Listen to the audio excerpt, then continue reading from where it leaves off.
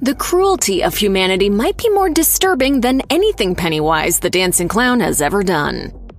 Fans of horror cinema enjoy being chilled to the bone with ghastly and disturbing imagery, but to effectively spook an audience, the filmmakers must ensure that the atmosphere of fear is cultivated with a steady buildup of growing anxiety and dread. A scary face just popping up out of nowhere isn't legitimately terrifying, it's a cheap jump scare. By the middle of it, audiences are fully aware of the horrors that await the group of youngsters who affectionately dubbed themselves the Losers Club. For all they know, they are recounting spooked hallucinations to one another that may have amounted to simple nightmares or bad dreams. I don't want to go missing either. He has a point. Eventually, the group of outcasts starts to believe something sinister is actually happening, and that it's all connected to their little town of Derry. In one horrific scene, they all experience the undeniable terror that is Pennywise when he stalks them and lunges for them out of the projector in Bill's garage. It's a chilling moment that begins subtly after the projector runs wild with photos and lands on one of Bill's family. Georgie is smiling, and his mother's face is covered by her hair in the wind. She morphs into the hideous clown. Many viewers claim this was perhaps the single most terrifying moment from the entire film series. To put it succinctly, a Redditor claimed the scene messed them up entirely. We can all probably agree with that sentiment.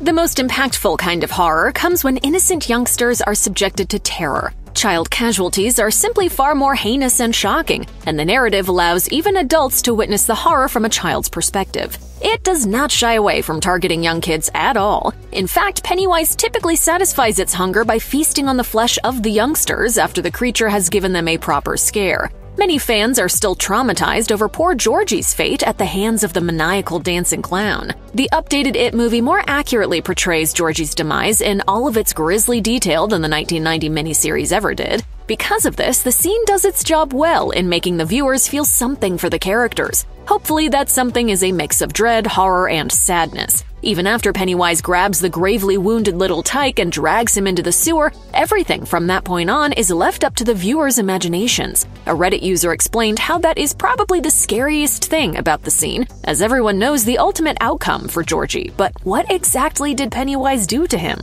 The user's thoughts over the matter linger on, debating whether the boy suffered even more before his final demise, or if it was quick and painless. It's also both horrifying and sad to ponder, because these are the very same thoughts that would torment Georgie's older brother Bill to no end.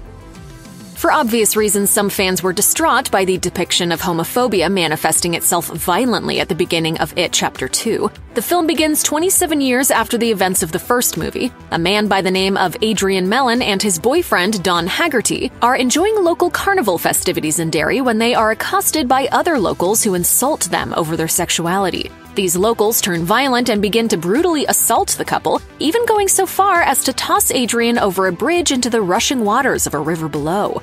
After Don rushes to his aid below the bridge, he sees Pennywise carrying the injured Adrian and then viciously eating the man's heart in a gruesome display. One Redditor acknowledged that the assault was so horrific that they felt physically repulsed to watch it. Another Reddit user explained how they fainted when they saw it in the theater, while others discussed the negative reactions from audiences towards the scene.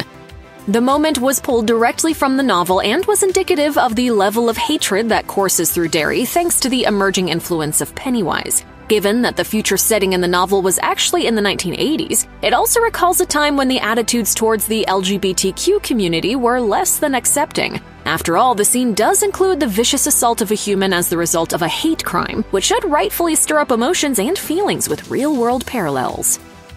When one messes with the forces of an ancient cosmic entity looking out for its own survival, casualties are bound to happen, unfortunately. Aside from the countless children and Henry's bully underlings that became victims of the horrifying clown, the first real casualty of the losers occurs at the beginning of It Chapter 2. Stanley receives the fated phone call from Mike telling him that It has returned and that the crew needs to reassemble. The haunting memories from childhood flood back, resulting in Stanley taking his own life so that he doesn't have to face Pennywise once again. An oath is an oath. Losers gotta stick together, right? The rest of the losers arrive in Derry and spend time refamiliarizing themselves with the town and their old friendships. After finally realizing what truly must be done, they attack Pennywise on his home turf. The creature is far stronger now than before and even manages to deliver a fatal blow to Eddie during the struggle. Fans were endeared by Eddie, who was a chronic hypochondriac, typically afraid of his own shadow. But he musters all the strength he can to combat his worst fears, ultimately sacrificing himself for the cause. Richie clearly holds a deep connection with Eddie, possibly beyond mere friendship, and is completely broken up over the loss. A Redditor commented how Eddie's death and Richie's grief were heartbreaking and impacted them for days afterwards due to the overall sadness. It is truly an upsetting loss for fans who've intimately come to love and root for these characters and their struggle.